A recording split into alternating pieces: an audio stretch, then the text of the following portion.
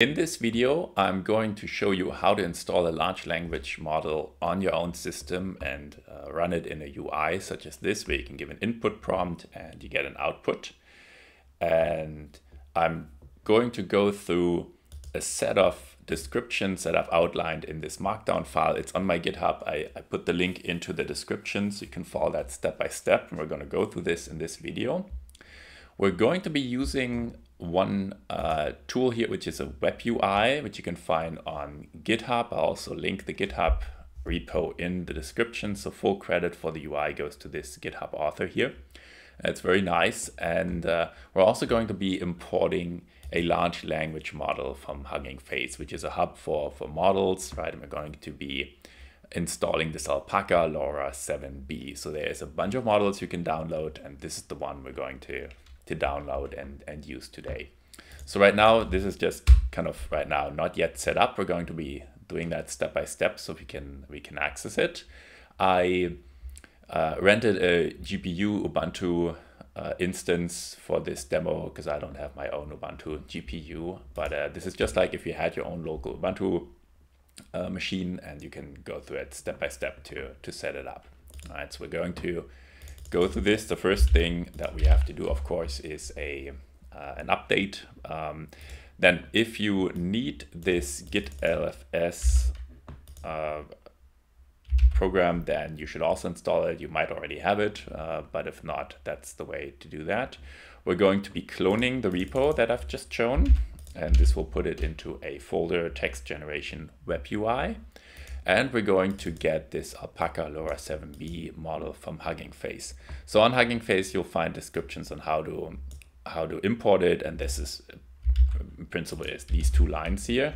And I already have it pre-installed. This takes a few minutes to download, but I have it here already. So we have now in these two folders our Alpaca model and our UI code from GitHub. So if I want to run this, I actually have to put this model in this subfolder here. So in this text generation web UI, there is this subfolder models, and it says, put your models here. And we have to make a subfolder in this directory that is named after the author, right? So that's what I'm making here. And then we are going to move our model into that subfolder, right? So what did I just created? That's all in there now. We only have that text generation web UI folder. I'm going to go into this folder, and I want to run it with Docker. In order to run it, there has to be a environment file set up. So there is a template.env.example that you just kind of copy into your specific env file, and then you have to make some edits, and that's here in this next step. So I'm going to go into this file here, and there's just two things I edit, right? So I'm removing this wbits4, and I'm going to type in the correct name of the model we're going to be using, right? So that follows the convention again, author / and then Alpaca-LoRa-7B, and then everything should be set.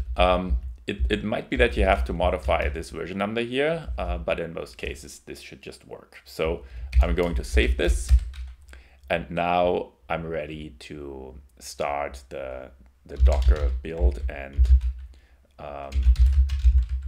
running the Docker container. So it's a Docker compose up and build.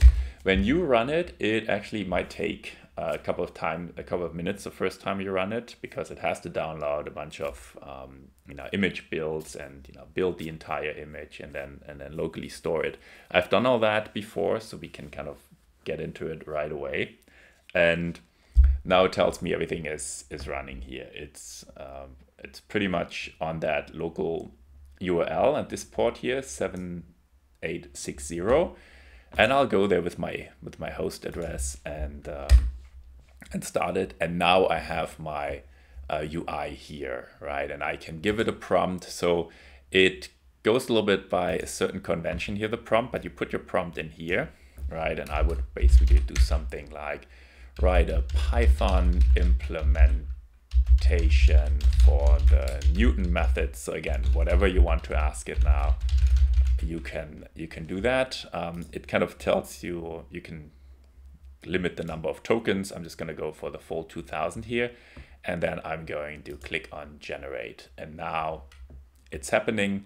The response, it's actually giving me that Newton method function, right? So just as you're used to making a request to ChatGPT or a large language model, that's what you get here.